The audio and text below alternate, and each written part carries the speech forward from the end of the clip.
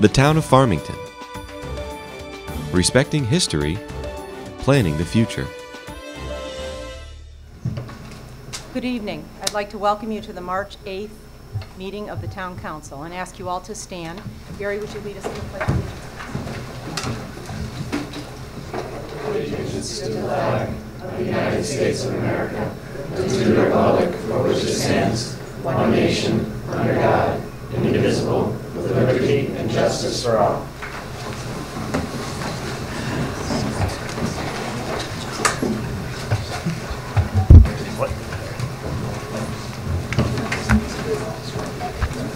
Tonight, the first order of business, we have no presentations or recognitions.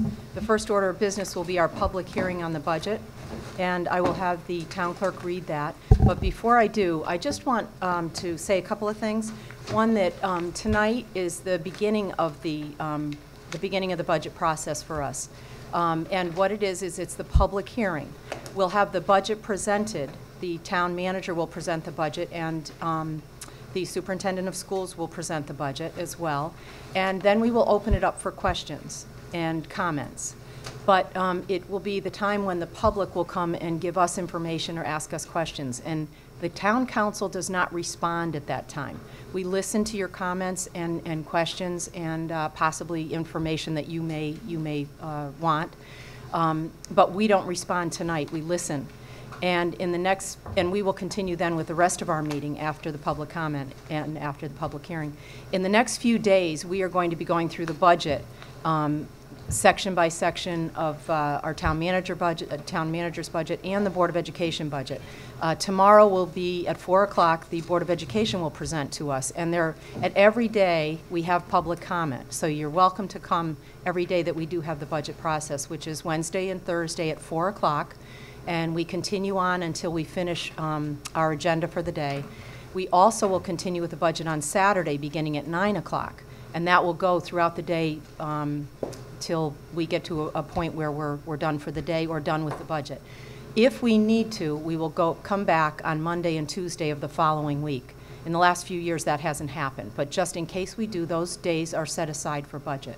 And we'll know more as we go through the process as to how long it'll take us. But generally, it goes through Saturday anyway. So I just wanted you to know that right from the onset, so that you're not wondering why we're not responding to things. But the council's just listening tonight. Paula. A public hearing will be held on Tuesday, March 8th, 2016 at 7 p.m. in the Town Hall Council Chambers on the Town Manager's 2016-2017 recommended budget. Dated at Farmington, Connecticut, the 17th day of February 2016. Kathleen A. Egan, Town Manager.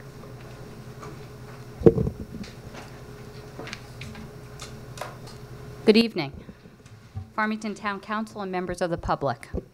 I present for your review the Town Manager's recommended budget for fiscal year 16-17. This budget is proposed, as always, with the Town of Farmington's vision statement in mind.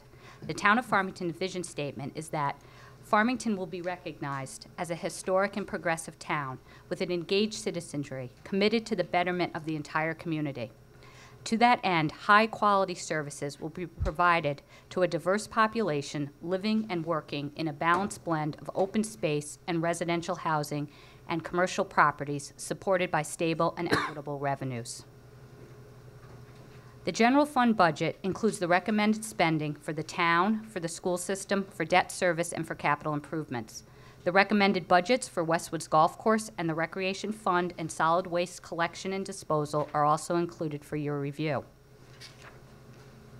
The Town Council set a target in which the town expenditure portion of the budget would increase no more than 2.75% to 3.25% above current expenditures.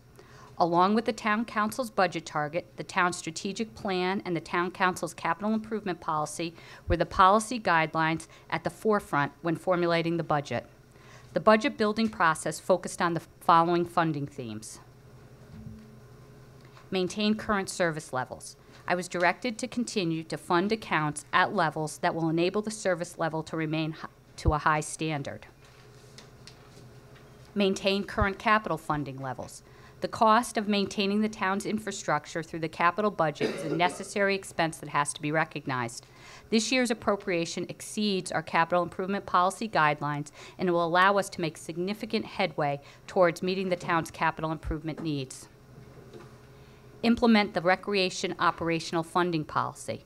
The town of Farmington is committed to providing and funding exceptional townwide recreation programs. The recently adopted policy specifies that the general fund will now support the cost for personnel, grounds, and facility maintenance of the golf course. The recommended town expenditure increase is 4.09%. This includes the transfer of the golf course maintenance accounts of $376,021, or 1.4%, into the general fund. This transfer is offset by the revenues collected by the golf course operation. I have included $332,990 in the revenue portion of the budget. The revenue of the golf course offsets the majority of these expenditures. Without the transfer of the golf course maintenance accounts, the overall increase of my recommended budget is 2.71%, which is below the town council target. This recommended budget of 2.71% not only maintains the service levels that residents expect, it enables the expansion of several services. I will now review the expenditure portion of the town budget in detail. General Administration. The General Administration group of accounts includes expenses for the administrative branch of the town government and funding for nonprofit organizations that the town supports. Some areas to note: the town manager account shows a part-time land consultant position that will manage the town's land acquisition program. The salary reserve account in the personnel budget covers 2 years of salary adjustments. The registrar budget has been increased to support the presidential election in 2016. The planning department shows an increase to fund a map scanning project. The town clerk's office equipment has been increased to reflect storage needs. The proposed budget requested for this group of accounts is $6,413,748, or 6% increase above the current budget. Public safety. The public safety group of accounts includes fire, police, emergency medical, and ambulance services, dispatching, and building inspection functions. Some areas to note: the fire hydrant fees are projected to increase 5.9% for the upcoming year. The community policing account in the police department has been increased to add a new patrol officer position to support traffic efforts in town. The animal control account shows a reduction due to the use of the Town of Burlington Municipal Animal Shelter over a private kennel to board dogs. The police fleet account includes funding for 3 new 24-hour patrol vehicles and lease payments for 4 unmarked cars and a replacement of the animal control officer vehicle. This is in line with our police vehicle replacement plan. The gas and diesel accounts have been decreased to reflect reduced pricing. The proposed budget request for this group of accounts is $9,566,320, or a 1.3% increase above the current budget. The Public Works group of accounts includes Public Works, Development, Highway, Grounds, and Engineering. Some areas to note: the Highway and Grounds operation account shows funding for 4 summer seasonal employees who will be used to supplement regular staff. The gas and diesel fuel accounts have been decreased to reflect lower fuel cost. The Westwoods Golf Course maintenance account has been added to the Highway and Grounds budget. This includes 2 full-time positions and 2 seasonal positions. The engineering account includes funds for a new seasonal construction inspector to assist the department with several large state and town construction projects. The total request for the Public Works group of account is $4,650,178, an increase of 9.4%. It should be noted that this increase without the addition of the Westwoods Golf Course maintenance account is 0.53%. Community and Recreational Services. The Community and Recreational Services group of accounts includes community services and housing. Some areas to note: the busing account has been increased to reflect actual spending. The Recreation Department in Westwoods Golf Course has been restructured. This will also include consolidation efforts with the Board of Education on recreation programs. The total request for Community and Recreation Service account is $815,630, a decrease of 4.5%. The other group of accounts includes funds for employee benefits and contingencies. The proposed budget request for this group of accounts is $6,783,495, an increase of 4.1%. Some areas to note: the health insurance account contains a 3.8% increase. This is a result of a slight increase in the town's insurance renewal for next year. The health and hypertension account has been decreased due to stabilization of claims cost. The proposed town general fund appropriation is $28,229,371, which is a 4.09% increase above the current budget. As stated, this includes the transfer of the golf course maintenance account into the highway and grounds account, which is offset by revenues collected from the golf course operation and is shown in the revenue portion of the budget. Debt services. The debt group of accounts includes appropriations to make principal and interest payments on the town's long-term bonded debt. The total recommended amount for next year's fiscal year is $6,827,369. This is an increase of $8,749, or 0.13% from the previous year. Debt service payments are flat as a result of maturing of debt and the refinancing of some existing debt that was undertaken last year. Special services. The refuse collection budget includes the cost of collecting and disposing of solid and bulky waste generated by town residents and the town's landfill operation. The budget proposes no rate increase. The annual fee will remain at $235 per household. The proposed general fund appropriation to support the capital improvements is $3,236,900. The proposed capital budget recommends funding above the policy limit in order to take advantage of projected flat debt service payments in fiscal year 16-17. Over the past few years, debt service payments have been reduced or have been flat. This reduction will be temporary, as we will soon be increasing the town's outstanding debt to finance the upgrade of the wastewater treatment facility. Since the reduction is expected to be short-term, I'm recommending that we use these funds to increase the capital budget to fund improvement projects on a non-recurring nature. In the following years, when the town debt service increases, we will then be able to move these funds back to the debt service budget to help mitigate the impact of the tax rate. The town's capital improvement plan, the CIP, and the town's strategic plan were the policy guidelines that were at the forefront when formulating the CIP, while focusing the appropriations into three main funding themes. These themes are equipment, infrastructure, maintenance improvements, technology and communication initiatives, and building improvements and renovations. I have included a list of my recommended capital budget. The proposed budget has two bonding items. The first item is very similar to the bond that was passed several years ago for road reconstruction and paving. A bond appropriation of $4 million is proposed and would include road reconstruction and paving along with miscellaneous drainage projects. This funding will allow the town to pave and reconstruct approximately 10 miles of town roads.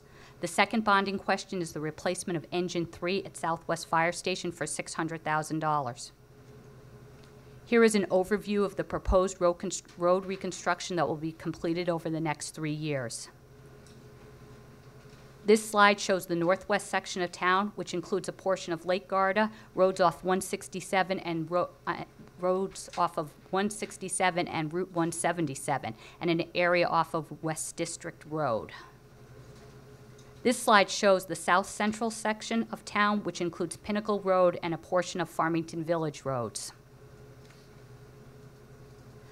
This slide shows the northeast section of town, which includes Oakland Gardens. The Water Pollution Control Authority will hold a public hearing on its budget on March 9, 2016 at 7 p.m. in the Board of Education conference room. The budget shows a 2.6% increase in the sewer usage rate. The Board of Education account includes the request of $63,033,101, an increase of 4.37% above the current budget. I will now call on the Board of Education to present their budget, and then I will be back to present the grand list, revenues, and the tax rate.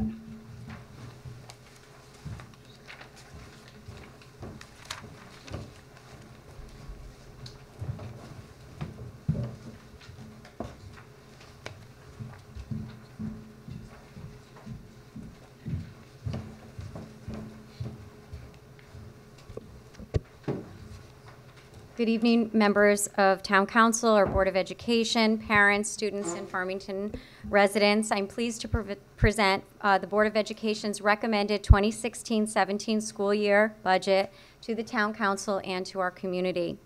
The 2016-17 school district budget was developed to address the Board of Education's mission, 5-year goals, vision of the graduate, and priorities within the budget guidelines, policies of the board, and state and federal requirements. Our vision of the graduate was collaboratively developed back in 2009-10. Since that time, the vision of the graduate has driven our improvement efforts in Farmington in visionary ways, placing Farmington at the forefront of innovation in teaching, learning, student outcomes, and students as leaders of their own learning. This is a slide of the 4 main components of our vision of the graduate, and on this slide you can see examples of students actively engaged in learning in a highly authentic and meaningful ways. Our vision of the graduate includes a core body of knowledge, content, and thinking and learning skills required for success in college and careers. The board's recommended budget I present to you was developed to address Farmington's compelling mission. Our mission was designed to directly align to our goals and vision of the graduate, creating a strong through line from our mission and goals to all classrooms across all schools. Enrollment is a major factor when it comes to the budget development process each year. This slide is a 10-year overview of enrollment, professional regular education staff, FTE or full-time equivalents, special education FTE, and special education identification rates, and all of which have a relationship in this budget. We have a unique enrollment story, different from other Farmington Valley school districts. When other Farmington Valley school districts are declining by over 100 students per year or closing schools due to significant declines in enrollment, which allow for smaller school district increases, Farmington is not experiencing a significant decline in enrollment. Another unique aspect of our enrollment story is that our projections have been lower than our actual enrollment. So we've been building budgets on lower enrollment projections than we actually have experienced, putting a stress on our budget each year. In 2014-15, we had 66 more students than projected. In 2015-16, we had 102 more students than projected. And with the new projection report that we received just this month from Peter Prouda, we have a potential for 121 more students than we have projected in this budget. We can provide more information about this during our workshop tomorrow. 10 years ago, we had an enrollment of 4,166 students, a professional regular education staff FTE of 311.80, a special education FTE of 38.3, and a special education rate of 9.4% of the total population. In 2009-10, we experienced significant FTE reductions that changed the education in Farmington because FTE reductions mean reductions in programs and services. Over the course of the last 6 years, we have slowly and thoughtfully been building back vital programs and services, and at the same time, we have experienced a change in our demographics with higher numbers of students in need of special services and more intense student needs than we have experienced in the past. In 2015-16, you will see a more significant increase in regular education FTE, and that was driven by full-day kindergarten. 10 years ago, we had 311.8 regular education FTE, and in 2016-17, we have proposed 315.55 regular education FTE, a slight increase of 3.75 FTE over the 2007-8 school year, but we now have full-day kindergarten, a significant change from our programming 10 years ago. If you look at special education staffing and the percentage of students requiring special education programming, our FTE increase has been significant over the last 10 years. It continues to be, and it is a major driver in this budget. For example, 10 years ago, we had a 9.4% identification rate in special education with 38.3 special services FTE. This year, we have an identification rate of 12.5%, and 58.15 special services FTE are proposed in the 2016-17 year budget. When we talk about unanticipated enrollment, we have experienced a significant increase in the number of students moving into the district after the budget is set with special needs. This unanticipated costs for these special services required were not budgeted for during the budget development approval process and puts significant strain on our budget. Thus, required special services costs continue to be a major driver in this budget. The Board of Education's budget reflects a total budget amount of $63,033,101 with an increase of $2,641,892, or a 4.37% increase over the 2015-16 school district budget. The major budget drivers to arrive at this 4.37% increase are as follows. Salaries, 1.82 increase. This is due to contractual obligations. Benefits is a 1.01% increase, again, contractual obligations. In special services, things that are new in this upcoming budget account for 1.31% of the increase. These are special education services driven by need. In services, it's a 0.25% increase. I'll give you some examples.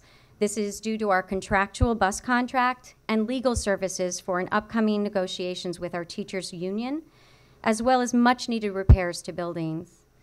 Other is a negative 0.02%. Here are examples of our favorable state rankings when it comes to expenditures. I'm only going to highlight a few of these rankings. There is a relationship between this slide and an upcoming slide on the many and varied accomplishments. It's excellence in education and fiscal responsibility and management. The rankings are based on Connecticut's 169 towns, with 1 spending the most and 169 spending the least. In school-based administration, 152. Farmington administrators on average supervise, develop, and evaluate more teachers than similar districts. This is truly impressive when we look at the state's teacher evaluation guidelines and requirements, increased legislative demands, and our own internal expectations of our administrators. Special education, 156. Although we have added positions and programming in special education due to student needs, and this is a major driver in this budget, we have done so in a fiscally responsible way. Plant services, 146. This speaks to our outstanding custodial and maintenance staff. 143, am I using different? Those are last year. Just, oh, what's that? I think the numbers you have might be last year's. Okay, well, I'm giving you this year's. Okay, regular education transportation is 142, and total transportation, 135. Is that correct, Vince? The ones on the Slide are correct? Those are the correct ones. I am giving you different, okay, so let's look at this again. So school-based administration, 154. Special education is 153 instead of 156. Plant services, 143. Regular education transportation is 129. Total transportation, 149. And employee benefits, 149. Thank you. We have much to be proud of as a community. Farmington continues to be highlighted as the regional, state, and national levels for excellence in teaching and learning and student outcomes. This slide highlights some of the accomplishments. I will highlight a few of the notable items. Last year, we were highlighted on a national list of the 25 schools worth visiting. We were the only school in Connecticut listed as worth visiting in Education Week. We are a P21 National District Exemplar for excellence in preparing students for success in college, work, and life in an ever-changing world community. National and state level rankings, we consistently rank in the top 10 schools, high schools in Connecticut, U.S. News and World Reports, the Washington Post, and the Daily Beast. Our Farmington Public School Foundation has committed to fund a second Innovative Initiative grant at FHS and IAR for innovative multimedia production labs. Our students are presenting at regional and national conferences, some of those students are here, sharing best practices with teachers and administrators with a focus on student-centered teaching and learning. These are just a few notable highlights. Through the community's investment in our schools, we continue to lead the way in education.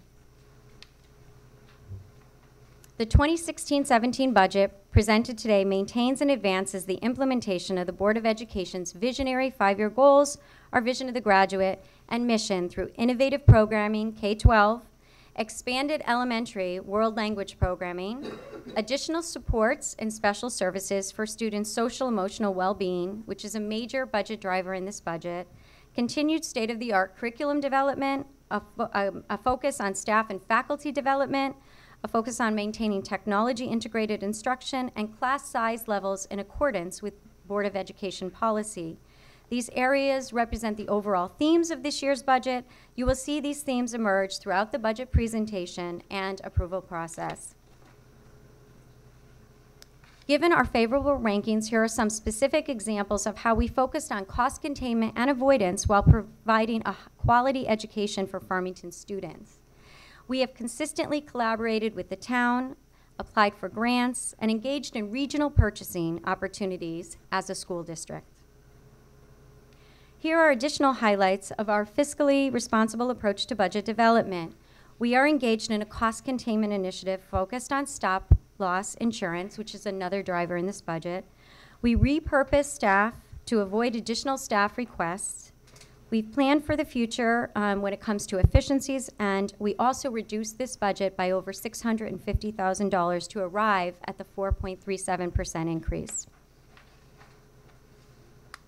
This next slide is one data point of our increased need in special services, which is one of the themes I shared with you. This is just one example, but we will see an overall trend of increased need in special services support and programming. Although we are experiencing increased student need in special services, and this has caused the district to increase services and specialized programming, we continue to take a fiscally responsible approach to excellence in program development and services, as seen on this slide comparison of special services costs across the district and other districts in the area. As with the town side of the budget, the Connecticut State Department of Ed currently has a proposed reductions which may impact special education excess cost grant. This is a grant that reimburses the school district when costs exceed 4.5 times our per pupil expenditure in special education. We do not receive 100% reimbursement as promised when the grant was initially put in place. Instead, that percentage of reimbursement has been reduced, especially in difficult economic times. If this percent is reduced even more at the state level, we could lose hundreds of thousands of dollars in excess cost grant funding, putting our budget at risk. There could be other cuts to funding that come from the state level, and this is something we need to watch closely during this budget process and beyond. This slide provides an overview of the reductions that have occurred in order to arrive at this recommended budget for 2016-17. The first driver of the budget is salaries. As you can see, this accounts for 67.5% of the budget and reflects negotiated increases with all of our associations shown on this slide. The 100 series reflects a 3.87% increase over this year's budget. This chart provides an overview of the professional certified staffing requests for the 16-17 school year. The primary driver of the staffing increases this year is the increased need in special services to support the social emotional well-being of students and academic excellence for all students. It is important to note that this slide shows a focused approach on achieving efficiencies through careful ongoing analysis, protocols that result in cost containment and avoidance, while maintaining excellence in programming and services for our students. The second major budget driver is employee benefits. This account provides for 100% of expected paid claims and the administration of our employee health insurance. We are proud to continue to experience employee costs of healthcare services below industry average. You can see the life and long-term disability costs on this slide as well. Stop loss is a major driver of this year's increase in insurance. The 200 series accounts for 14.48% of our total budget. There's a 7.17% increase in this account. This slide provides an overview of our best practices approach to self-insurance management. Through our joint policy efforts with the town, as well as a transition to a high-deductible HSA that promotes consumerism, preventive care, and high-quality insurance, we are seeing favorable trends in claims. Again, the increase in employee benefits is driven by stop-loss insurance due to a limited number of catastrophic claims. The 300 series includes varied items, public utilities, contract with Connecticut Natural Gas, professional development, energy savings through our joint board town performance contract, and special education outplacements. The 300 series accounts for 14.19% of our total budget. It reflects a 5.40% increase. Special education, again, is a major driver in the 300 series. Here are some examples of our commitment to cost containment and excellence in various areas covered by the 300 series, from energy savings due to joint efforts with the town, in-house cost-effective professional development, high-quality in-district special education programming, and an internal assessment system that has reduced externally scored assessments. The 400 supply series reflects 0.76% increase and accounts for 2.73% of the total budget. Some increases in the 400 series can be attributed to supplies needed for new and exciting integrated science units at the elementary level. This account provides for facility use in swimming and ice hockey competitions, and for the purchase of a wide range of items such as instructional, health, custodial, computer, and testing supplies. This slide reflects the budget level for the 500 series, which is less than 1% of the total budget, or a 0.70%. The 500 series reflects equipment requests. There is a negative 3.73% decrease for equipment, including technology equipment. We have successfully built a technology infrastructure and capacity over the past 6 years, and we are now moving to replacing and repurposing Chromebooks. The 500 series includes technology requests. The technology requests in the 2016-17 recommended budget center upon two broad themes: technology for teaching and learning, and technology for productivity and efficiency. As you can see from this slide, technology has assisted in a more student-centered, personalized approach to teaching and learning in Farmington. All aspects of our work with students and our students' independent and collaborative work have been enhanced by technology. In addition, technology has helped to make our systems more efficient and our work more efficient. We have taken a strategic, cost-effective approach to purchasing technology to maximize the school district's budget and the impact of technology on all aspects of our work. We are increasing technology access to build a sustainable environment for 21st century learning. This slide shows the progression over the past 5 years, including the upcoming school year. It reflects a state-of-the-art technology plan that we are very proud of in Farmington, based on our vision of the graduate and our framework for teaching and learning. Personalization and student-centered learning is a focus in Farmington. Web-based resources and digital media engage students and provide opportunities to access curriculum, interventions, and online learning tools from anywhere. Technology is vital to our students, as it is in today's and tomorrow's workplace. It is an integral part of teaching and learning each day in Farmington, promoting all elements of our vision of the graduate. Here are several examples of how the school district has focused on strategic cost allocation and technology integrated instruction across all schools and grade levels. Dues and fees are our last series, the 600 series. It reflects a negative 2.53% decrease. This includes memberships to organizations and liability and property insurance. This slide is an overview of the Board of Education's 2016-17 recommended budget, which I reviewed with you within this presentation. This provides the overall budget total and percentage increase. It is imperative that we continue to provide in Farmington a world-class education that enables all students to achieve academic and personal excellence, exhibit persistent effort, and live as resourceful, inquiring, and contributing global citizens. Farmington continues to lead the way in excellence in teaching and learning, as well as student outcomes and achievements. Our financial plan supports and advances these efforts. Our students, faculty, school and district accomplishments, continuous improvement efforts, rigorous curriculum, and high-quality programming have contributed to a nationally recognized education here in Farmington. Given our expenditure rankings, we consistently show lower spending as compared to other schools across Connecticut. Taken together, we are responsive both fiscally and in our commitment to excellence in education to our community and our students. Each one of our students will someday help shape our local, national, and world community. Their education here in Farmington will prepare in them and develop in them the knowledge and skills outlined in our vision of the graduate, thus preparing them for a successful future. Thank you.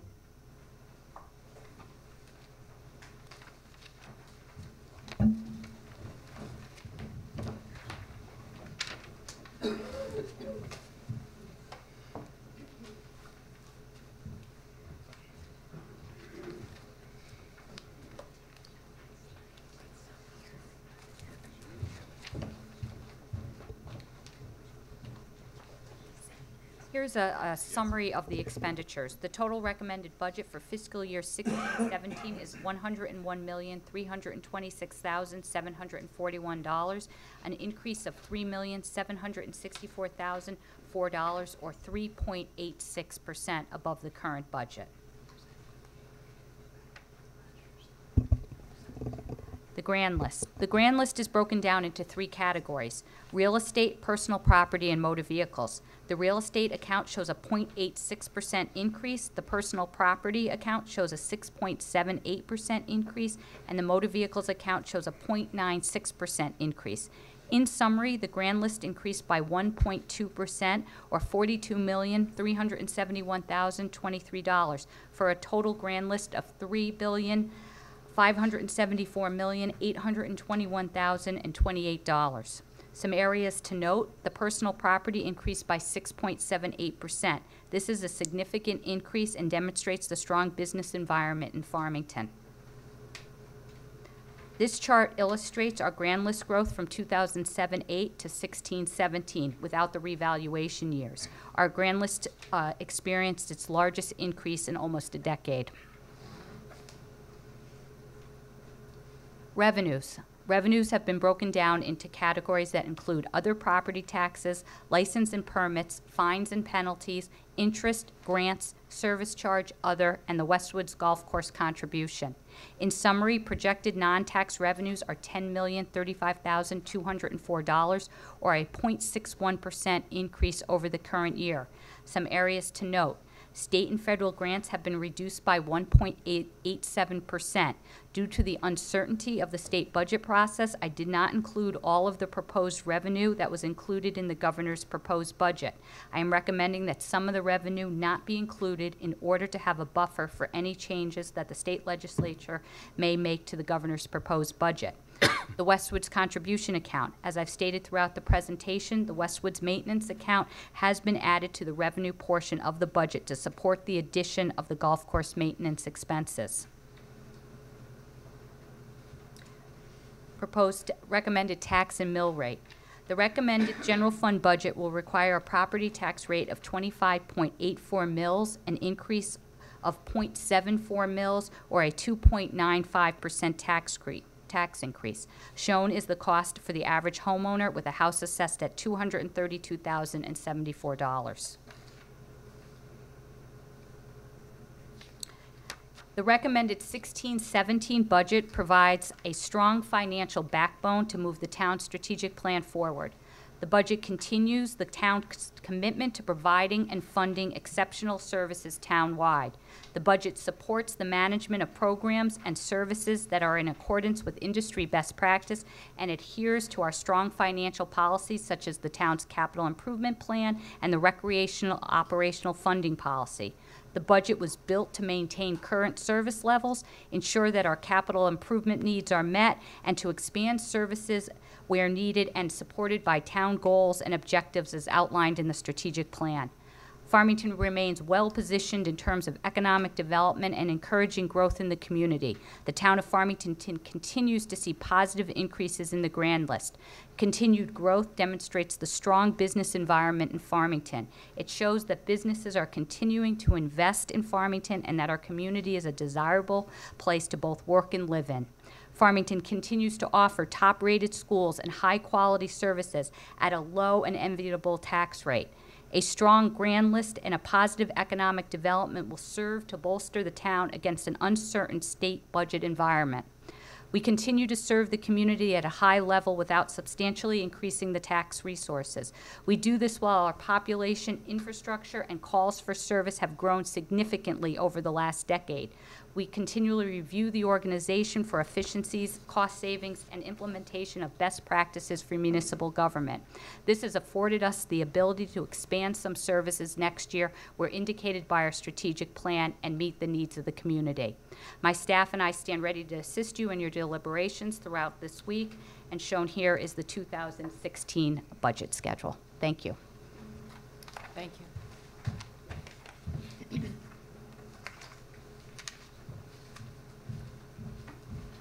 Thank you to the town manager and to our superintendent, Kathy Greta.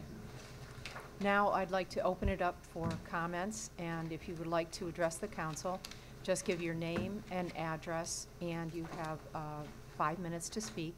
If you're a student, please don't give us your address, just your name, and you can come to the podium. Is there anyone that would like to speak?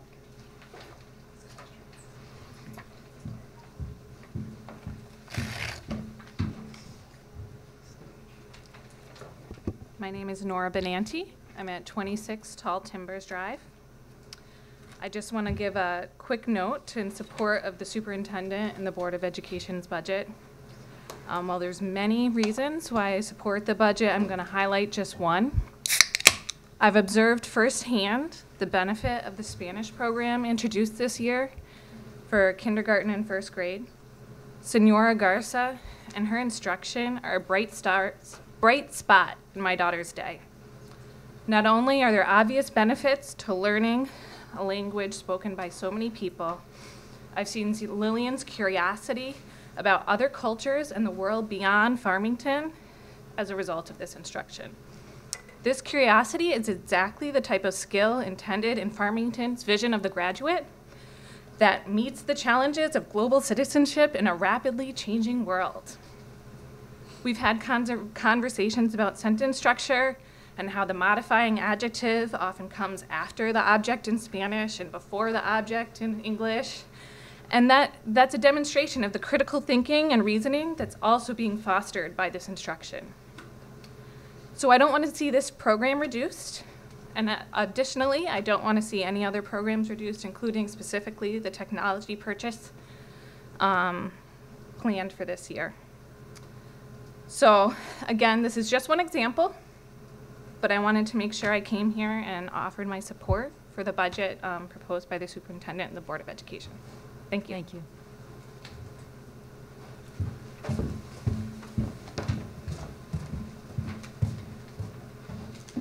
Beth Kittner, 24 Farmstead Lane, and I'm also the president of Farmington Future, the budget advocacy group in town. I want to thank everyone for their time and hard work as you start this process, and on the Board of Education side and superintendent side as well, and town manager. I know it's a lot of work, and you still have some work cut out for you as we go through the process. As you consider the budget for the town and schools, I hope that you'll carefully look at the needs of the town and continuing moving Farmington forward. The target budget increase is always a question out there, and we get a lot of questions on it as far as Farmington Future goes. And I think it's a good practice in theory, but I think that it doesn't always take into consideration what's driving the budgets each year. The timing is a bit tricky. Again, good practice in theory, but I'm always concerned that it sets up an unrealistic expectation early on in the process before the budgets are even presented. So I just want to put that out there. But I hope that you'll consider the budget recommendations from the town manager and the Board of Education this week with an open mind, considering the needs of the constituents, kind of the desires of the constituents, and the goal of moving Farmington forward. I'd like to ask that you don't make any significant cuts at a time and in an environment that simply doesn't call for it. We're not in a recession. Our economy has improved much in the past few years. Our grand list has grown. We heard from the town manager. That's something quite notable. It's the most we've seen in nearly a decade, and it's primarily due to strong business climate in town, so those are really great signs. I know there's a question on the state level. There is always that kind of hanging over our heads, but I just hope that we don't budget too much out of fear of the unknown and really look at kind of what the knowns are and what the needs of the town are. So for several years now, we've had no active group opposing the budget. We have quite the opposite. Farmington Future is growing in strength and numbers.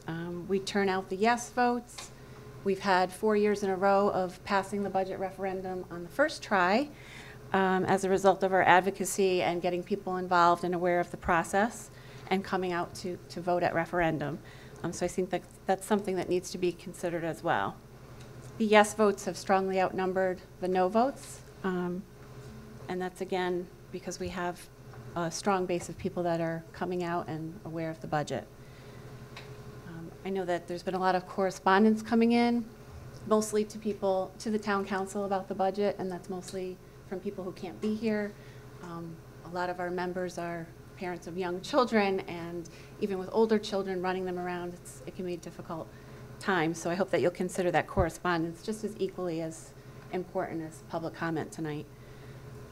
Our members are aware of the budget issues, and they're looking for a responsive budget, and we know that they're going to vote. So we have a budget vote every year in Farmington, which is not the same as all municipalities, but we have a referendum that allows the voters to approve or reject the budget. And like I've said before, we have a strong base, and we have no strong opposition. And so I hope that you'll allow the townspeople the chance to vote on the budgets in full. So I don't see any viable reason for any significant reductions to be made to reduce the town budget in the areas of education or the town services. I like what I'm seeing in the capital side. I think it's great that we're keeping our infrastructure and our roads moving forward. So as a resident and a taxpayer and president of Farmington Future, I ask that you approve the budgets without any major cuts that are going to result in loss of programs, and that we can continue to move the town forward both on the town side and in the schools. Thank you. Thank you.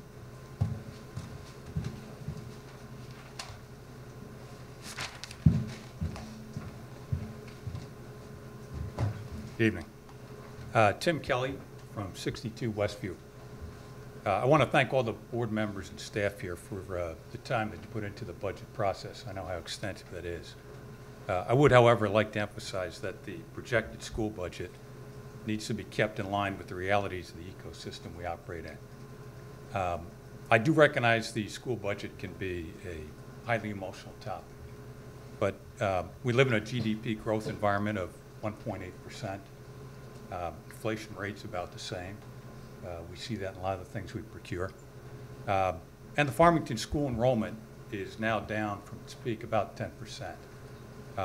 And will logically continue to drop because of the obvious demographics. Certainly there will be blips along the way. It's not a smooth curve. I would say that we took a significant budget increase last year, particularly in comparison to surrounding towns. So last year, Farmington, and this is the school budget, was 3.7% increase. Avon was 2.9%.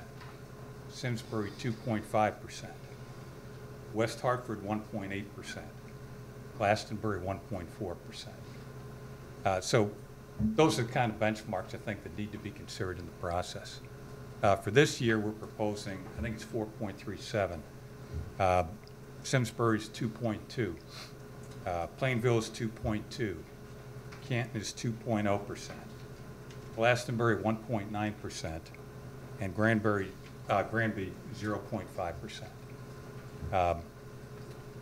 So it makes no sense that we should be consistently increasing our spending 50 to 100% more than similar districts. Today, we already spend more per pupil than Madison, Simsbury, Trumbull, West Hartford, Avon, Newtown, Glastonbury, New Hartford, New Fairfield, et cetera, et cetera. So we're now looking at spending over $15,000 per pupil in the school system. I think we need to really take a look at this during the process in the coming weeks and significantly rework the proposed school budget for the coming year. Thank you. Thank you.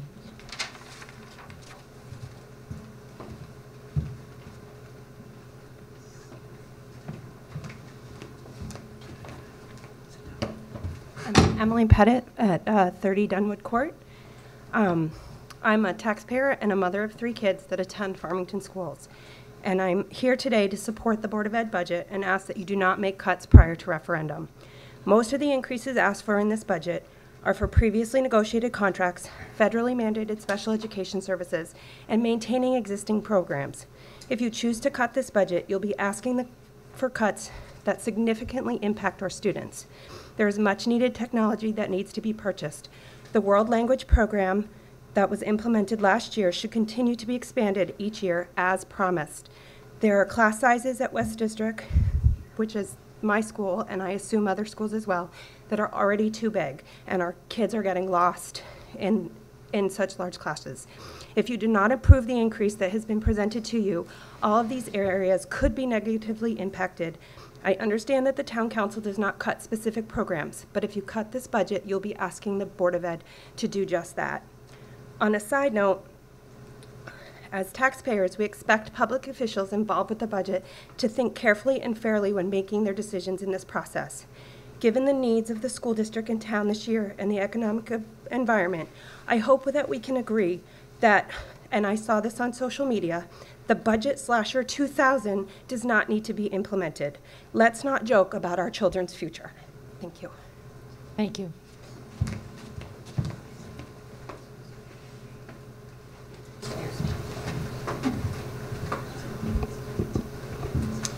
Hello, my name is Justin Eisner, and I'm on the student council at Farmington High School. And I just want to say a couple of quick things. What makes Farmington so special is our thriving for excellence in all the aspects of our education, and through all our programs. As a senior, I've been in the education system for my whole educational career, so I've seen a lot of different programs come and go, and but there's always that one common theme of pushing for excellence. And I think now more than ever, we're trying to incorporate different kinds of learning, and really trying to suit all our students' needs. And I feel that the only thing that could be limiting our students' potential is material things such as technology or outdated buildings. I know that's a focus right now at Farmington High School, is having more space for learning and kind of renovating our building, and also just getting newer technologies and trying to utilize our technologies as best we can to push our learning one step further. So I think it's important that we support this budget, as the only thing limiting us is material things, because all our students have so much potential, and I think we just need to support that with every means possible. Thank you. Thank you.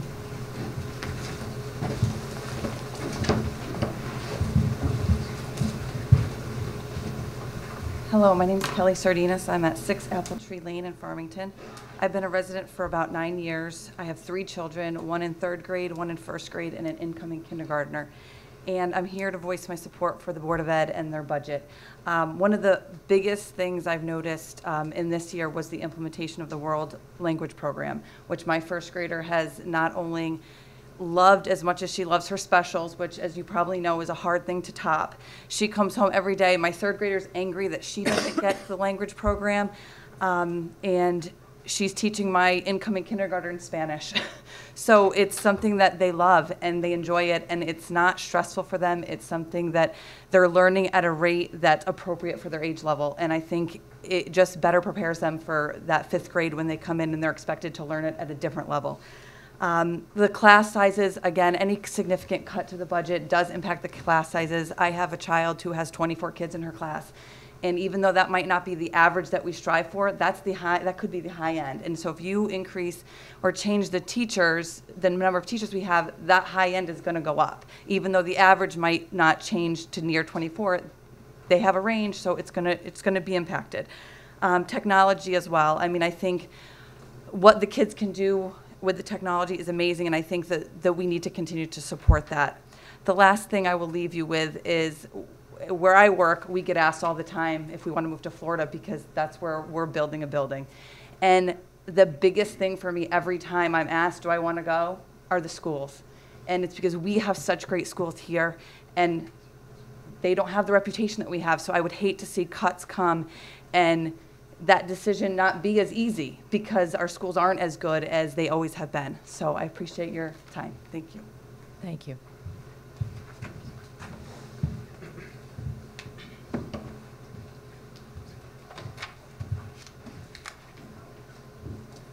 Good evening, my name is Andrew Deacon. I'm a senior at the high school here in Farmington. I don't think anybody in this town can fully appreciate the programs that are put in place in the schools like the students can. And as a senior, and as I begin reflecting on my time in Farmington, I begin to think about how appreciative I am for everything that the town has done for me while I've been in the schools. And again, as I reflect, I realize how much change there really has been over the years. I've been able to be a part of the music programs, the athletic programs, all types of academic programs, and the changes over the years have really been remarkable, and I'm realizing that I'm fully prepared for whatever my future may hold as a result of the constant improvements being made in our schools. And I think the budget that's being presented is a perfect way to continue those improvements and really sets up the school for another great year of improving the lives of students in Farmington. So I'd like you to take that into consideration that the students really do appreciate what's being done in this town. Thank you. Thank you.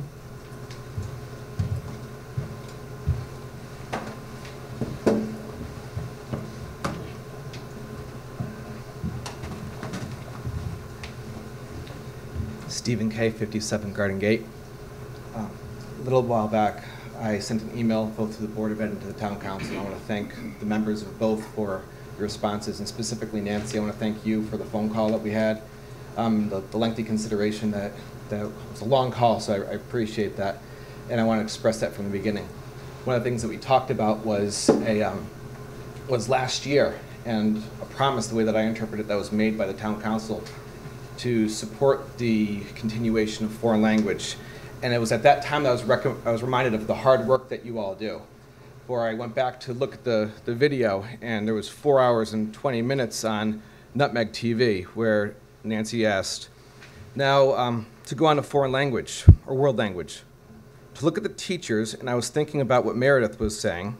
Whenever we started a program, whether it was in 7th grade or 6th grade, we know we wanted to move it forward. So would it be your expectation that Spanish would be the language that would continue? And when do they have a choice? Is it in middle school and they go on for a little bit? And Kim Wynn responded, it's in 5th grade. Nancy asked, so would you expect it would be a teacher a year that we would need to add, or are you not really sure? Does it depend on the number of kids? And Kim responded that it would be a reasonable way to think about it. And Kim continued to talk about a little bit more, and she said that we would be increasing, we have some flexibility with FTEs, but we expect the FTEs to increase as the World Language Department continued to grow each year. And this is just one of the many examples of why Farmington is such a special place. So you are so incredibly thoughtful about your decisions that you make. We don't rush into things, which often leaves us a step behind other school districts. So as Tarpon, for example, is adding Mandarin next year, we're hoping to preserve foreign language. But the difference is we put so much thought into every single thing that we do, whether it's adding technology, whether it's adding foreign language. And our superintendent is so thorough when she makes her decisions that it's not like we're just throwing money into the wind. So I can't express enough how much I hope that you support both the education side and the town side of the budget. Thank you. Thank you.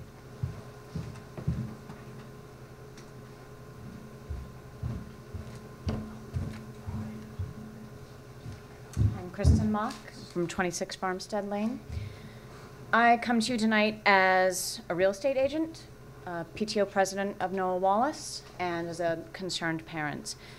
I first want to say that Farmington does a tremendous job. We operate on a lean budget and we get serious results out of that budget, and it never ceases to amaze me. I moved here 10 years ago precisely because of the high quality education and the low taxes. I have real estate clients all over the place who are coming to Farmington specifically for that reason. They look at our tax rate, they look at the taxes they pay on comparable houses in West Hartford versus Farmington. They're blown away with how we can accomplish so much with so little. But it's a delicate balance. And if you get to the point where you're cutting so much that we degrade the quality of our education, then suddenly the town doesn't seem so appealing anymore. We lose that little bit of a competitive edge. I would say our enrollment numbers are going up because Farmington is becoming a more and more desirable place to be because of our education, because of our services, and yes, because of our tax rate. It is significantly lower than the surrounding towns, and I think that's important. But again, it's a delicate, delicate balance. We are not, this budget is not asking for significant increases in the mill rate. It's something that wouldn't even be noticed by incoming people, and that's important.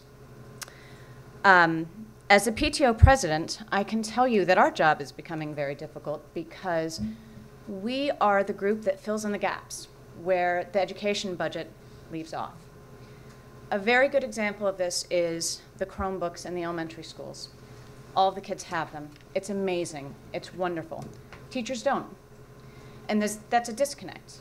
The teachers aren't on the same platform as the children. So while the children are running around their classroom and doing all these fabulous things with their laptops, the teachers are chained to their desks. And it was a problem, and it was an opportunity that was missing because teachers couldn't be sitting there collaborating with their students. So as a PTO and as a group of parents, we got together and we said there is no reason that teachers shouldn't have a Chromebook. We knew that there was no way it would ever get into the budget. It was never going to pass. And so our PTO bought a Chromebook for every single teacher at Noah Wallace, specials teachers, every teacher. And they love them, and the kids love them, and the kids come home and they talk about how great it is that their teacher is sitting right with them with their own Chromebook and they're exchanging things back and forth. It's important. It's not the role of the PTO to do that. We have a very hard time raising money because we have a lot of pushback from parents saying, well, that's what my taxes pay for. But it's not. Things like that get left out. We're happy to fill in that gap, and we will continue our fundraising efforts to do so. But if the gap keeps growing larger and larger, I have a fear that the schools that have a high fundraising capability versus the schools that have a low fundraising capability, there's going to be a disconnect. And all of a sudden, our 4 elementary schools are going to turn into 1 or 2 great have schools and a couple of have-nots because they can't support the same level of cultural and technology that the other PTOs can. And that's not something that should be left up to the parents, in my opinion. And third, as a parent, I have 3 children, all at Noah Wallace right now. Between the 3 of them, they have had 9 classes through all of their grades. I have never had once a bad experience with a teacher. I've never once had bad experience with the administration. I've only had bad experiences with the buses being on time. That's my only complaint, my entire history with Noah Wallace.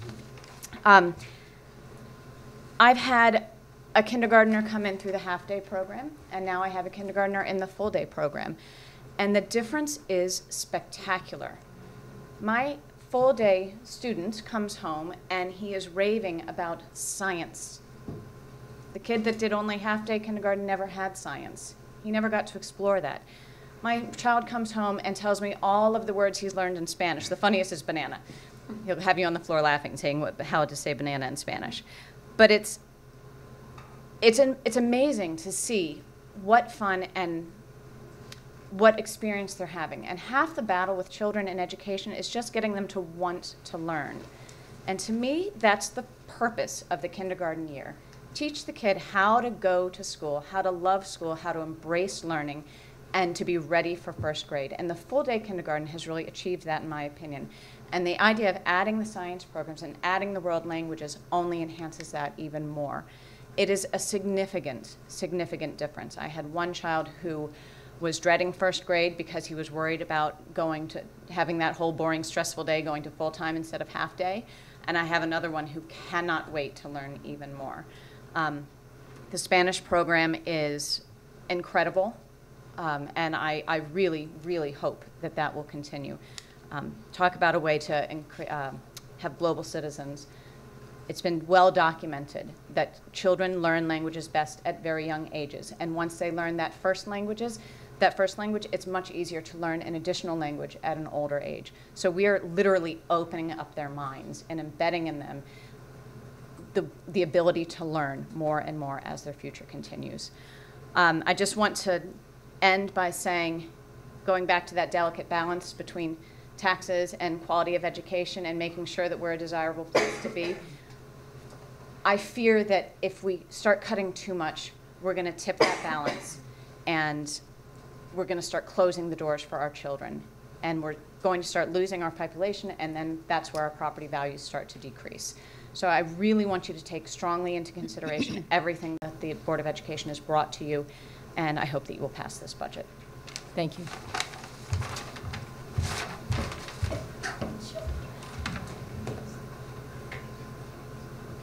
Other public comment about the budget?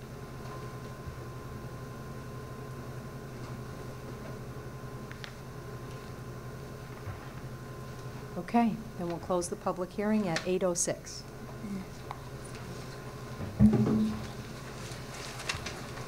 And before you all leave, I just want to thank you very much for coming and taking the time out of your busy lives to be here tonight to speak to us. And don't forget, we have a few more days of budget, so anyone out there would like to come and speak to us, please feel free. Next, we have any new items? There are none. Now we'll have public comment on any topic, could be budget or anything else in the town that you'd like to speak about. So please come to the podium.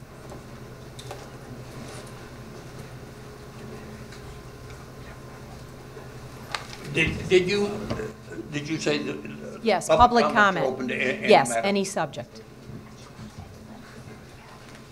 Oh. Good evening. My name is Edgar King of 11 Ledgewood Drive, Farmington. I have given each of you, left with the manager's office, I assume you have a copy of a letter. It's in a packet we have. I sent. Yes. Relative to the matter of the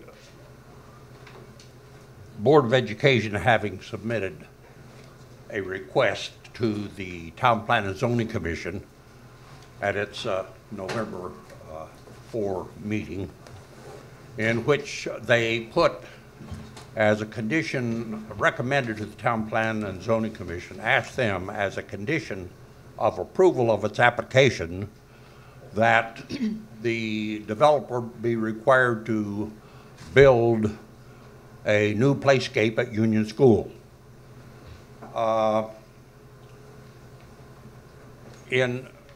My interest was piqued when I read about it in the newspaper sometime just before Thanksgiving. So I made inquiry of several Board of Education members and others, and I had never heard of that before. I knew what was going on with respect to the Charles House property adjacent to Union School, but I'd never heard about this controversy about the playscape. But having made some inquiries, I learned that it seemed like everyone else knew about it except me, and some were expressed considerable concern as to whether everything was right in that request. And I won't go into the details because you have it in my letter. But just in essence, my problem is that there's nothing in the minutes or in the hearings or of any conversation with people with whom I spoke that indicated any nexus or any causal connection with the request for the new playscape and the development. Rather, the only need that I was able to obtain, the only reason for the request was that the playscape existing is worn out and of no use and out of code.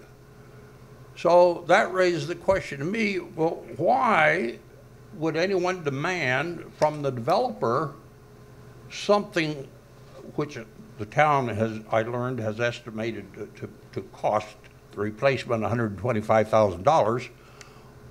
Why would the town demand that of anyone if it had no connection to the application or the proposed development? No explanation was given for that connection, other than we just need a new playscape. So apparently everyone concedes that the condition, the subject issue arose at a public hearing early on when a resident asked, well, of the developer, is there any possibility you could build us a new playscape? To which he said he didn't know anything about, but perhaps that's something we could consider discuss in the future. Now, a very important member of the Board of Education explained to me that the reason simply was that parents had relied on that statement. And having relied upon it,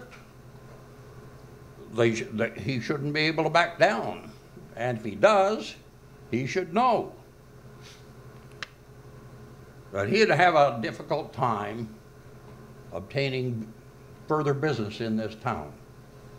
Well, I hate to use the term, but I call that a shakedown, a form of extortion. Now, I don't demean anyone. And the Board of Education, every one of them, and our whole school administration, I truly have great respect and admiration for them. They're honorable and honest people. And, but I only am going with the facts that as I have believed them to be from what I'm able to obtain. Now,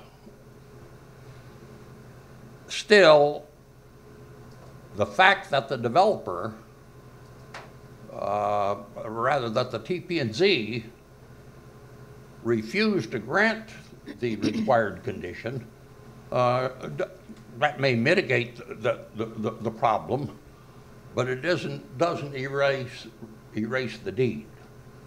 And this type of thing has gone on, in my experience, in the town, particularly in years of some past, and I'm sure it does continue to the present. This does go on, and a lot of people know. Ed, if you could. I beg your pardon? You're at 6 minutes. If you could just bring it together. Are you? You're at 6 minutes already. Oh, okay. I'll wind it up. Now, what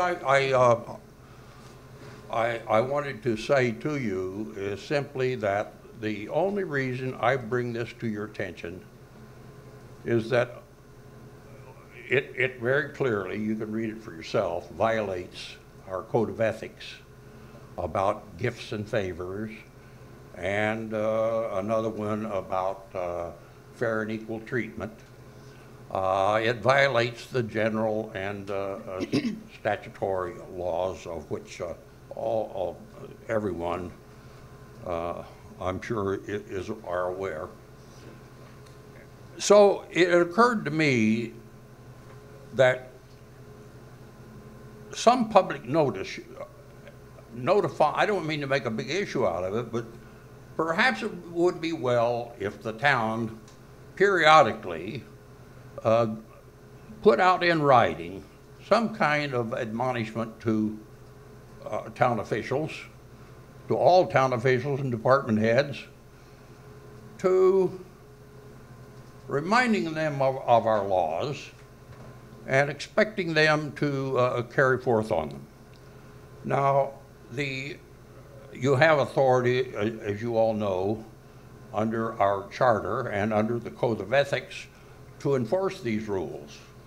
And I wonder if you wouldn't consider using that authority, as well as the respect that your leadership position holds in the town and among your peers and town officials, and to in some way remind them, perhaps yearly or every 3 or 4 years, of these laws, and that they're expected to be respected and protected.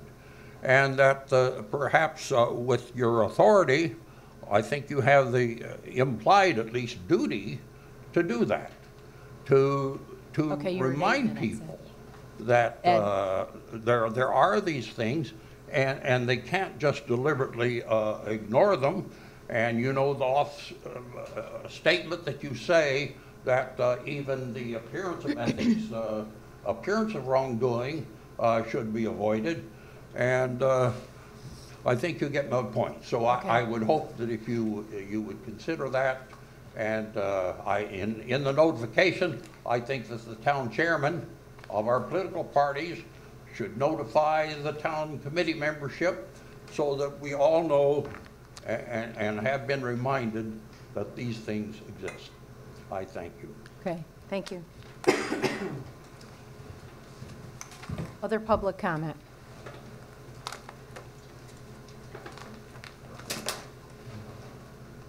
Okay, thank you very much. We will move on to reading of the minutes. Madam Chair, I move to approve the February 9th, 2016 minutes of the regular town council meeting. Second. Any corrections or additions? All those in favor say aye. Aye. Aye. Opposed? Abstentions? Okay. I move to approve the minutes of the February 23rd, 2016 regular town council meeting. Second. Any corrections or changes? All those in favor say aye. Aye. Opposed? Abstentions? Okay.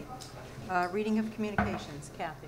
You have 2 letters, pieces of correspondence in your packets. One is to our legislative delegation, and one is to the MDC that has to do with the Niagara bottling issue. So I did write 2 letters. I've also left at your places. There was a handful of letters on the budget, and also Mr. King's letter too.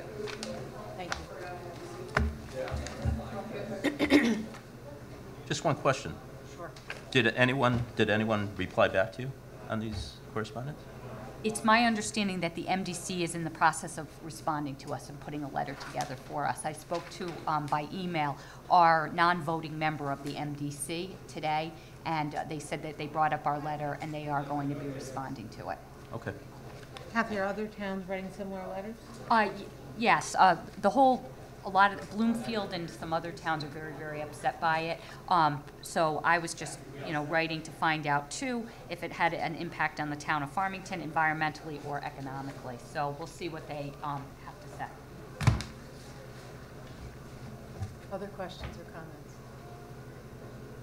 And I'd just say thank you for writing that. It is important to us, and with the health center and everything and use going up. We look forward to seeing the letter back. And nothing new on the 2.5%, right? No. That's with the cap. So. No. Okay. Next, report of committees. UConn. We had a UConn meeting the other day and last week, and they are moving right ahead. We had quite a presentation, and we actually had a bit of a tour. And for the most part, I have information, and I have a handout if you'd like the information. But basically, they are really moving along. Their construction is, Project 2 is moving along. The clinical building C, and these may not seem specific, but if you look at a sheet which has the specific Yukon plan on it, you'd see it. But the academic addition and renovations are going full speed ahead. The new patient tower, the Yukon outpatient pavilion, and we have completed projects. The lab building, Lab L building renovations are done, but also the outpatient pavilion, roadway and traffic improvements. We've certainly seen positive results from those being completed around the area, and they've been doing a great job with listening to us as far as our comments and concerns about the traffic around the area. Just a couple of things to note. Over 4,800 total jobs have been added since November 2014, and 82% of the contracts have been awarded to Connecticut companies. And, well, that's about it for now. We are continuing to meet every couple months with Yukon just to keep this, keep us up on what's going on over there and to see if there are any other needs of the community. So we're really pleased with the way things are going and with our relationship. Land acquisition. The update on land acquisition would be the TPZ passed the 824 for the South Ridge property project. Okay. That's all on land. Thank you. Green efforts? Yeah, I want to make everybody aware of a couple things that are coming up in the near future. First is Farmington Cleanup Day, which is scheduled for April the 30th. And that's a day where we bring in trash from all over the town and to get it taken care of. Now, one thing to note is we call it Cleanup Day, but what we ask for citizens is that entire week to spend some of their time picking up either their own neighborhoods or their favorite trail or a place in town where they see that the trash and litter is exceptionally bad. We do have competitions, so there's competitions for community groups, for businesses, for individuals, for families, for school groups. So we will have different groups competing against each other. Whoever brings in the most trash will win those prizes. Another thing which is new this year, and it's going to be done in conjunction with Cleanup Day, is we're organizing a compost bin discount program. Basically what's happening here is that we've contacted a manufacturer and distributor of compost bins. We are arranged for them, those bins to be sold to town residents at a discounted price. Basically what we're going to do is to order them ahead of time, and we're going to begin that campaign on Cleanup Day. We will take orders for approximately 1 month, and then in the middle of June we will have a massive delivery of these compost heaps, compost bins, and we will then distribute them on a particular day. So those are things coming up. If anybody wants to get interested in composting their personal trash, this is a good opportunity, and it'll be a good piece of equipment to do that with.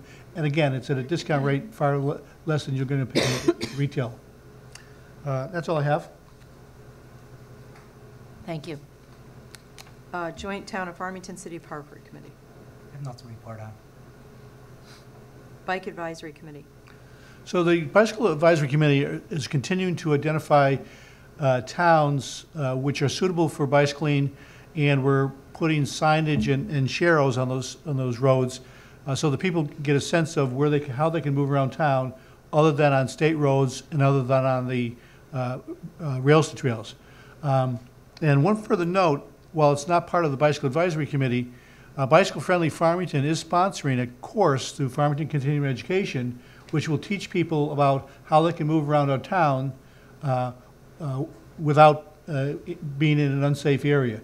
So for example, if you're from the West District area, a good way to get over to the center of Farmington is through Meadow Road. And there's a bicycle path over there they can ride it on. And so those are the sort of things that are happening to make people more aware of where they can bicycle safely. Thank you. Farmington Gateway.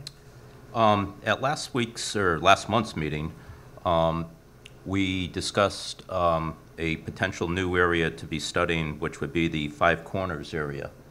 So I urge people, if they can make this meeting on 3/17, that they go to this meeting. We'll start having a little bit more in-depth conversation probably about the Five Corners area.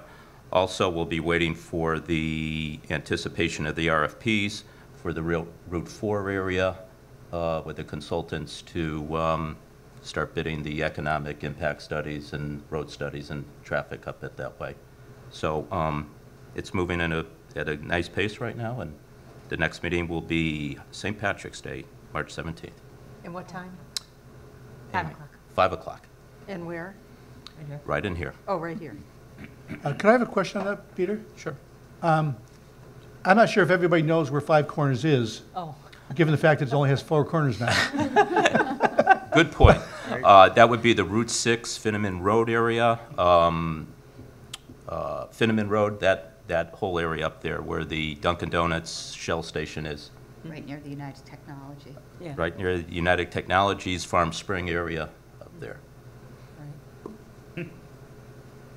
Okay. I still think there's 5 corners up there. 4 corners with a cutoff. Yeah. Webpage subcommittee, John. I don't have anything to report unless, Erica, do you want to? Still in development. Yeah, so I mean, we'll have a meeting, I would, probably in April, after we get to the budget. Okay. So I'll report something at the next meeting. Okay. High school renovation committee. The regularly scheduled meeting for Wednesday, the 9th, has actually been canceled because of the budget workshop. Most of the people involved in that committee will be here. So they will continue on Wednesday, March 16th at 4 o'clock at the high school library.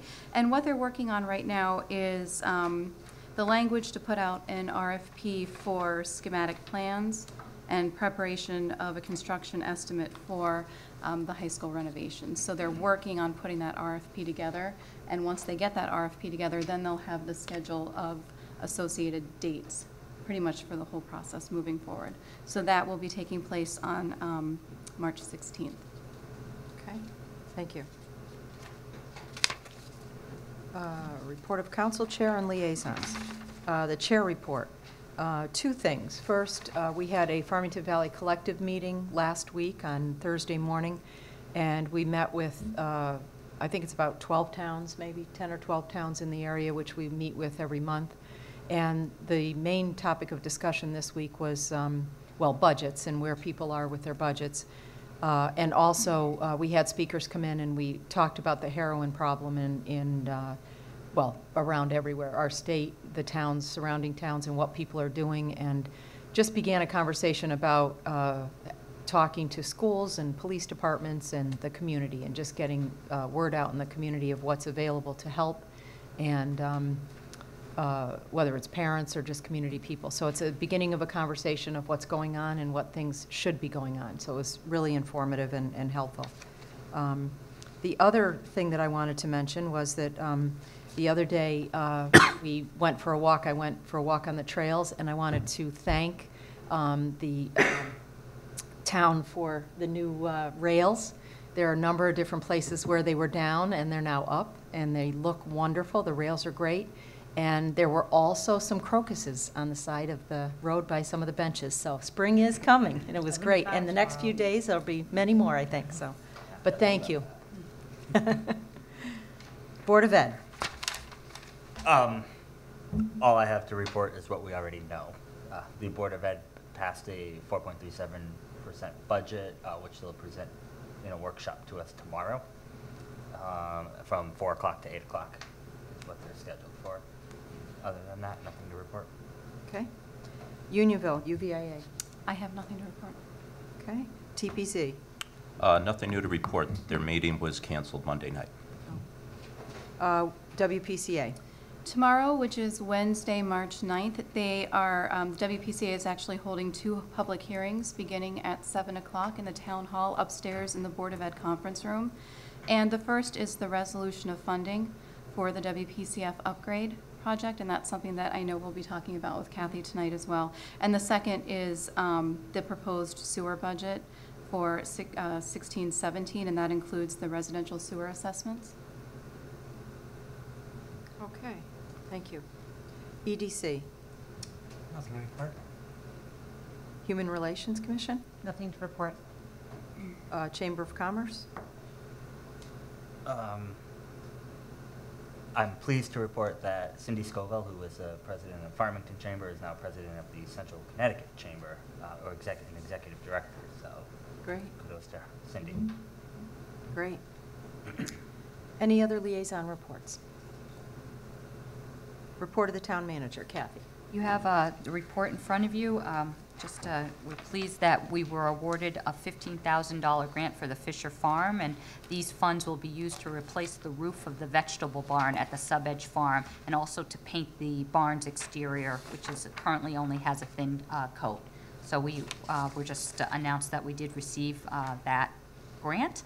And then I just wanted to give you a quick economic development update that New England Products, a local manufacturer located at 36 Spring Lane, has been acquired by an Italian company.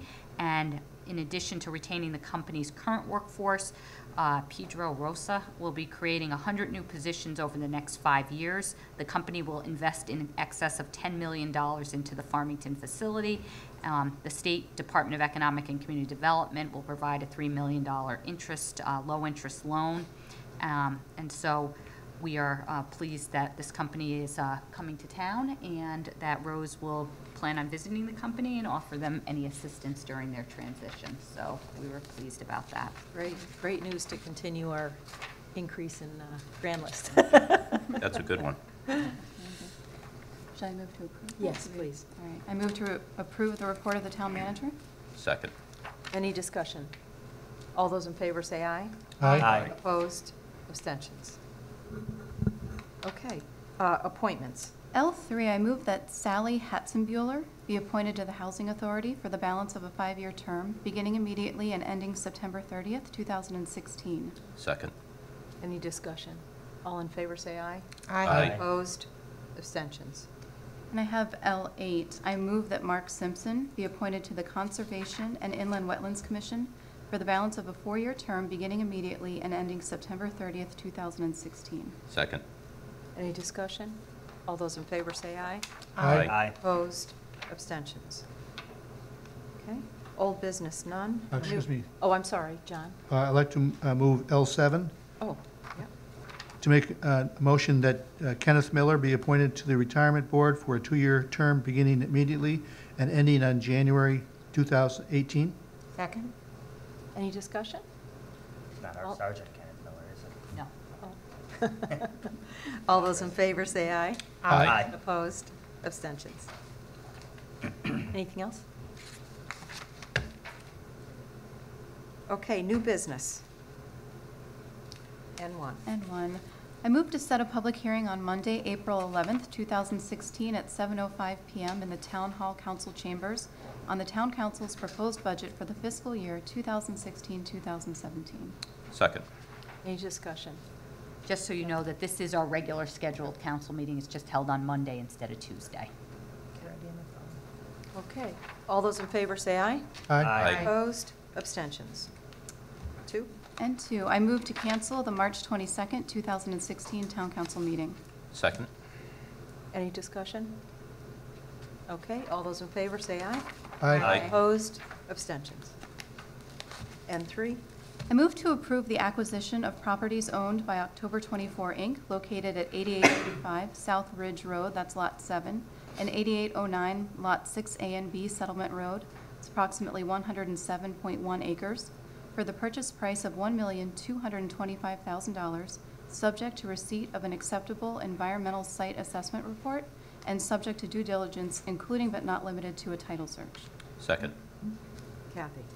You have the map. We've discussed this at the last public hearing. I just wanted to note that a grant application for this acquisition has been submitted to the Open Space and Watershed Land Acquisition Grant Program, a maximum grant of 65% of the value, or $796,250, based on the proposed acquisition price. However, the state has often capped the grants at $500,000 in the past, but we have applied for it, and also that the TPZ did receive our report, and that is complete. So this would be for the acquisition of the property.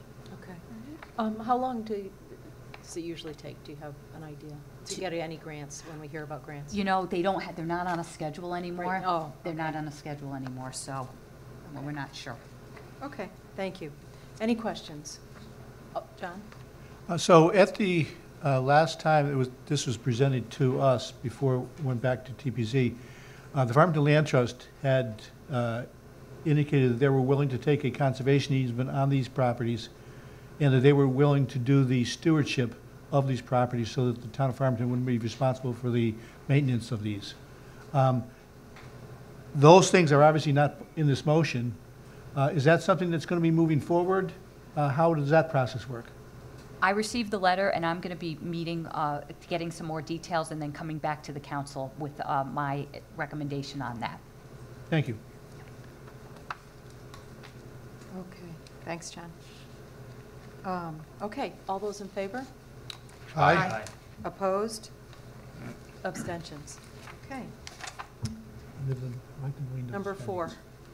I move to approve the following Office of Policy and Management Regional Performance Incentive Program Resolution, and that's the resolution found in Agenda Item N4. Second. Kathy? What this is that there's a regional grants that we can apply for, and this is the resolution that authorizes us to apply for various grants regionally. If you remember, one of the grants that we received is shared pieces of equipment. We've done various things. We're not sure, again, with the state funding, if these grants are going to be really out there, but we had 2 things that we were interested in. One of them was the stop-loss captive insurance, and this is a regional pool for stop-loss insurance. The staff is still evaluating this initiative to determine if it will be beneficial to the town, but I wanted to put it on there, so if we determine that it is. And then it's a regional computer lab for the police department. This has been on the docket for, I think, a couple of years, and we have never gotten grant funding for it regionally, but that's something also that we are interested in. So it's just authorizing us to participate. Any questions? Nancy? Sure. So the stop loss has been both on a program level and an individual level within the town, so that if we exceeded our self-insurance by more than 25%, we then had insurance to cover anything above there. But we also had stop-loss insurance on the individual, so if the individual's losses exceeded 100,000, I think it is, there was also stop level at that individual level. Is this helping us with both? We're not sure if it's going to help us. Okay. That's part of the process that and again, we're still investigating it, but you're part of a pool, and we're not sure if it's going to be in our benefit or not be in our benefit, but it's, I think, well worth looking into it to see. Other questions? Okay, all in favor say aye. Aye. Aye. Opposed? Abstentions? Okay, N5. I move to act on a resolution authorizing an increase of $9,862,837 in the appropriation for the upgrade of the water pollution control facility for an aggregate appropriation of $67,102,837, and authorization to issue revenue bonds, notes, and obligations in the amount of $9,862,837 to finance such increase. Second. Kathy? So what this is that it's come to our attention very recently that the state of Connecticut wants a resolution from the town council, and this has to do with our Clean Water Fund loan grant appropriations to get our grants for our water pollution control project. They would like the resolution showing the total borrowing authorization of the entire project. So that is everything that we've actually paid for. They want it in the resolution, or things that are paid for by different revenue sources, meaning the Water Pollution Control Authority. The town of Farmington did not finance the project this way. This is just is a formality. It's a paper trail of authorization. We are not going to be borrowing this money. So I want to be clear about that. It's really just an authorization that the state has that shows that our authorization is for the total amount of the project. We're going to minus off all our grants, all our clean water funds, everything that comes together. So the net effect is the exact same as what we thought from the beginning. It's just a paperwork that we have to do. And we have to do it because our grants are tied to it and we want the grants, and that's how they want us to finance it. And so we have to show an authorization. It's really a formality that is a resolution that authorizes the total cost. It's not the spending, it's just the authorization of it. So the net increase to the taxpayer and to the town is no different than what we've said from the very beginning. The two things that are different, one is that I think our grants are a little bit higher because now we're trying to maximize our grants, and how you maximize it is having a higher total cost. The other thing is, as you do know, our project did come in over budget, and that is being financed through the Water Pollution Control Authority, so that's not coming out of the bond anyway. So again, it's really on paper. We have to show the authorization. We would have never financed the project the way that they wanted us to finance it in the first place, because they wanted us to authorize things that we've already spent money on. And so you would not do that. You wouldn't double dip and ask the taxpayers to pay for something that you already did. But they want this authorization like this. So it's, again, it seems odd to me, but we want the grant funding, and this is what they told us we need to do. So that's what we're recommending that we do. The Water Pollution Control has to do the same motion, and then at their meeting tomorrow night, and that's where we're at. Go ahead. Yep.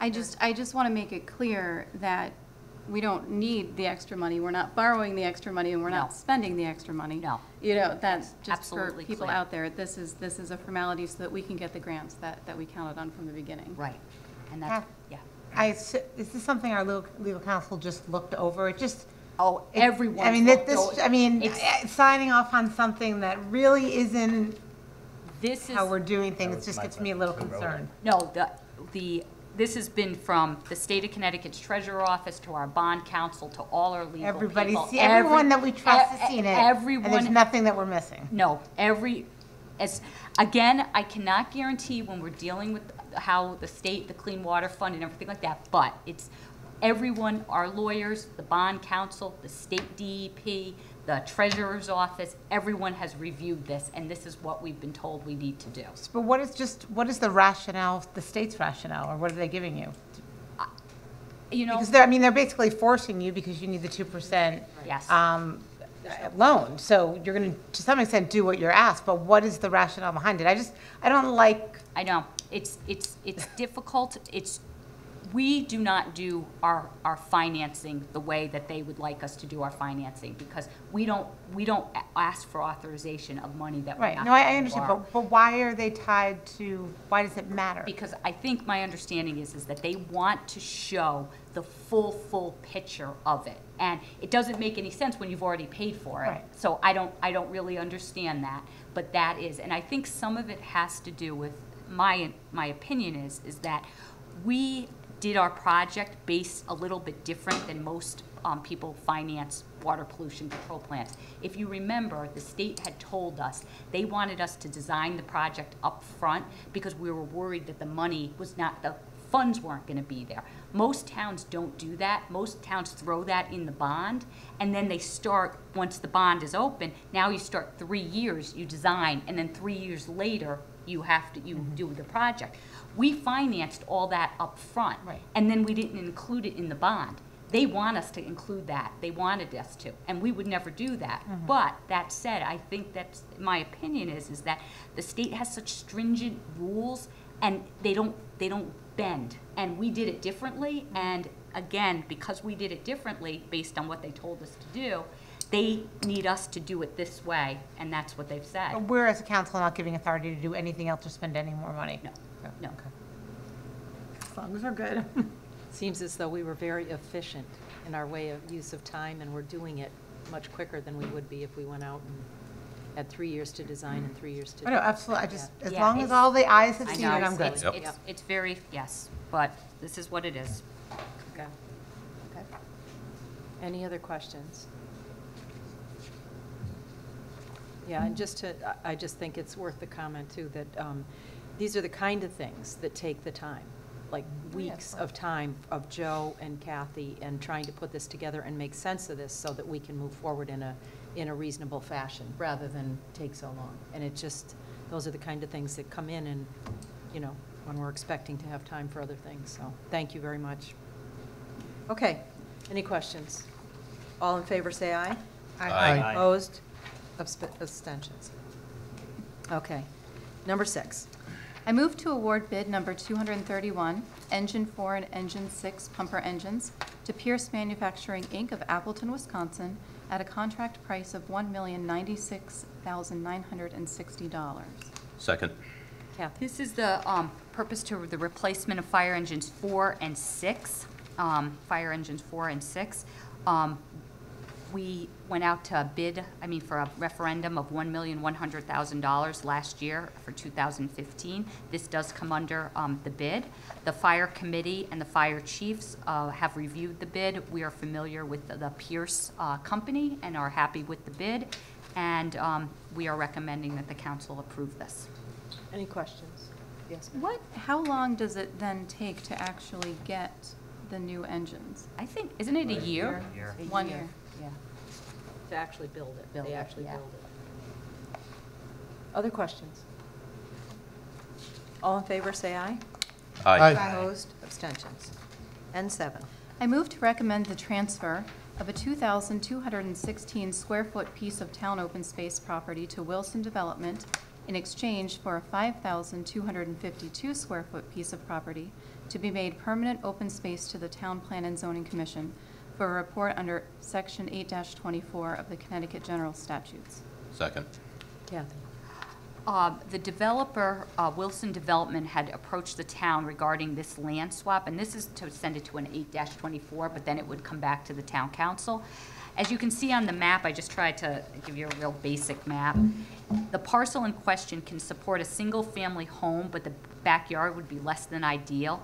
The attached map displays the proposed land swap to and from Lot 76 in the development off of River Road. If approved, the land swap will give the developer a larger building envelope to construct the home, and he will be able to provide for a larger backyard. Due to its shape, location, and lot, the sewer easement running through it, the land that the town is receiving is less valuable than the land that the developer is receiving.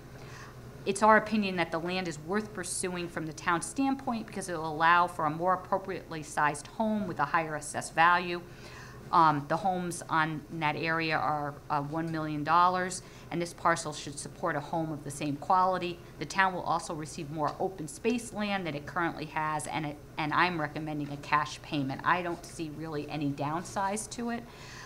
We've determined that the square foot of the building lot in the same area are about $7 to $9 a square foot. Based on the above, I recommend a discounted sale price of $350 per square foot because the town is receiving land in addition to the payment, and the transfer will allow Wilson Development to build a more valuable home. So it would be about $7,700. And as you can see from the map is that the top piece on the top would be deeded to the town, so that would be the open space up that way. And then this area on lot 76 would be deeded to the developer. We'd do a swap of land. So again, I didn't see really any downside to it, and I don't have any problem with the land swap. Any questions? So our total, what we would end up with would be about $7,800 plus the 5,000 square feet of land. Exactly. That's what we would, okay. Yes. And possibly taxes from the bigger And house. taxes From a bigger house. Okay. Yes, John? So, I'm not understanding the financing of this. So this isn't a swap? It's a swap and sale? Yeah, a swap, and we're going to receive receive money for it too. So they're going to give us a little less than $8,000 Yep. plus a 5,000 square foot Yes. lot, and we're going to give them a $2,200 Yes. lot. Yes. 20 square foot. Yeah. Yes. Okay. Any other questions? All in favor, say aye. Aye. Aye. Opposed? Abstentions? N8. I move to approve the following property tax refunds as shown on agenda item N8. Second. Any questions? All in favor, say aye. Aye. Opposed, abstentions. Which do you, the collective bargaining, but you don't have to have Joe Barrow. Okay. Okay. I move to adjourn to executive session to discuss matters concerning collective bargaining, and that attendance in the executive session shall be limited to members of the town council and the town manager at 8:49 PM. Second. All those in favor, say aye. And the town manager and the finance director? No, they don't have to go. Okay.